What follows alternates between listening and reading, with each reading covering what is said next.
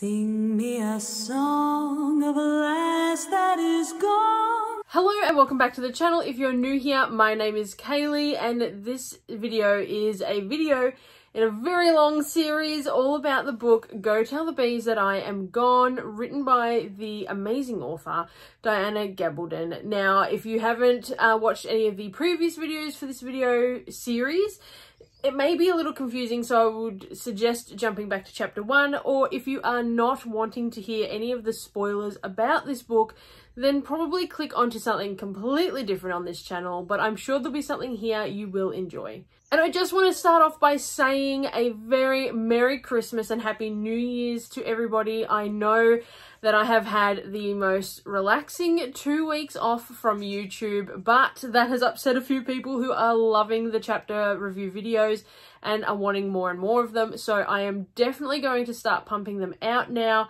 But I just really hope that everyone has enjoyed their Christmas festive season. So today's video is all about chapter 17, which was titled Reading by Firelight. Now, this is again another short chapter, which I feel like I have said for nearly every single video and every single chapter that we have talked about.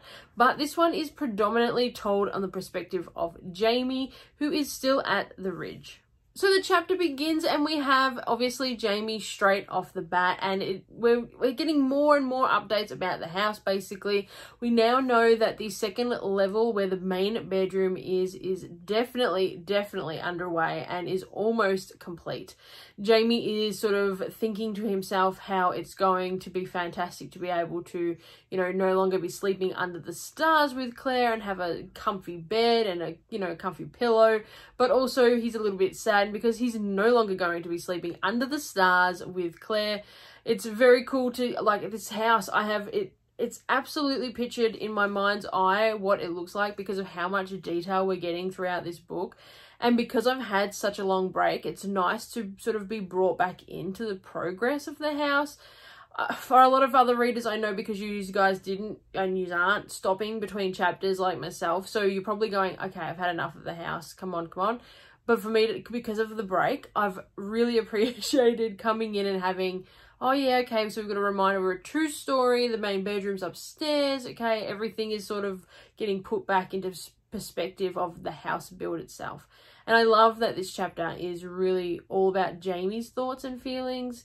That was a nice added touch. Another really fun thing about this chapter is it's, again, like I said, all about Jamie, and he's reflecting over all the different books and the family library, which has basically been stacked up into two piles, and the books that are there for him to read and for him to look over. He does find the good old Green Eggs and Ham Dr. Seuss book and has like a little smile to himself while reminiscing over that and the memories of reading that with Mandy especially. But then he finds up, well, he doesn't find, he knows about it obviously, but he picks up the book from Frank. And this is when I really thought, okay, here we go, something is going to jump out. But it just didn't, and that really threw me. So it does go through the fact that Jamie did in fact read part of Frank's book, and he does have the, you know, oh, so there's Frank because there's a picture of him on the book, and, you know, this sort of stuff comes into it, and I was so excited. I really thought this was it. We're going to find some really cool tidbit of information. It's going to come filtering through. We know he read about battles. We know he knows what Frank looks like. And that was really it. And that threw me for 6. But something I did really enjoy, because while we're still in the scene of the book reading, is that he did openly say out loud, or to himself at least, that he finally forgives Lord John Grey. Now this, although, is then backed up with saying that, you know, it's going to be a while before I really want to talk to you, Lord John Grey, he sort of, Jamie says in his mind. And you do, it's sort of that, okay, the forgiveness is going to happen. It's not going to be like the duo is never going to be friends again. They're never, you know, I have full faith that even though it's going to take some time, they're going to be a happy, friendly little duo again, and I am all for that. Also, during this chapter, which I probably should have mentioned earlier, we know that Claire is not at the Ridge. Well, she's at the Ridge, but she's not at the main home. She is off tending to somebody, and that is why we have such a unique alone sort of time with Jamie and what Jamie's all about. But I just thought I should have thrown that in earlier, that Claire's not actually just sitting nearby, not saying anything. She's away from the home. We also have a really touching moment when Fanny and Bree and Jamie are all having breakfast. Now, Fanny comes up to collect Jamie and say that Bree is cooking breakfast and that he should come down.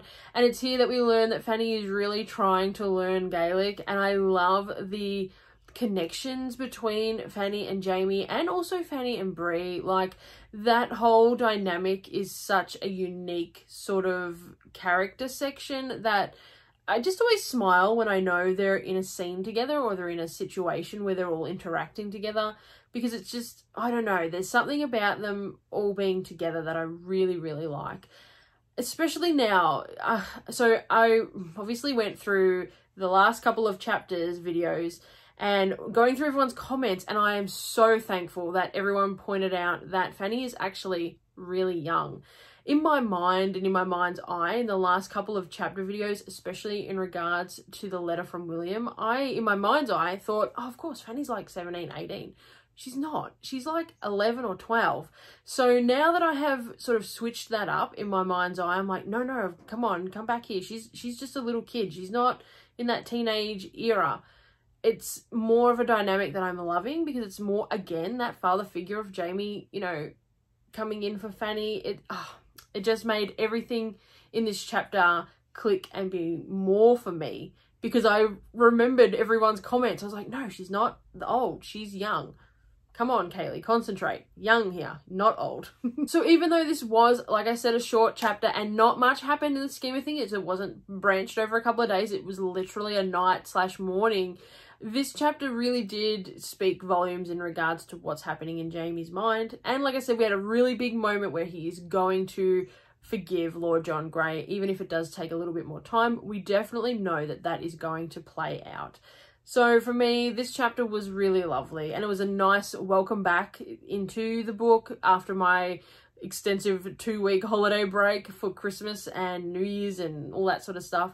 So it was really nice to just smooth sail into this chapter, and to have it one all of, like, from Jamie's perspective was fantastic. Not that I don't love Claire, because we know the book is mainly for Claire, but just having that alone time with Jamie and sort of having his mind, like seeing what's in his mind at this current moment and this time, was really lovely to have as sort of my step back into it. I am going to really ramp up the chapter videos, because it is only 60-ish, 65 maybe days until we are going to start doing the Outlander Season 6 videos. I am so excited about Outlander Season 6, and even though it's going to be such a short season, I just cannot wait. But I really want to have pumped out a lot of these videos. So please, if you have not hit that subscribe button, please consider doing so. It definitely does help the channel grow. Share these videos with anyone that you think might be a big fan of them, because that will also help the channel grow. I again hope everybody's had such a great festive season, and I will see you tomorrow for another chapter review video. Have a great day, guys. Bye. Sing me a song of a lass that is gone.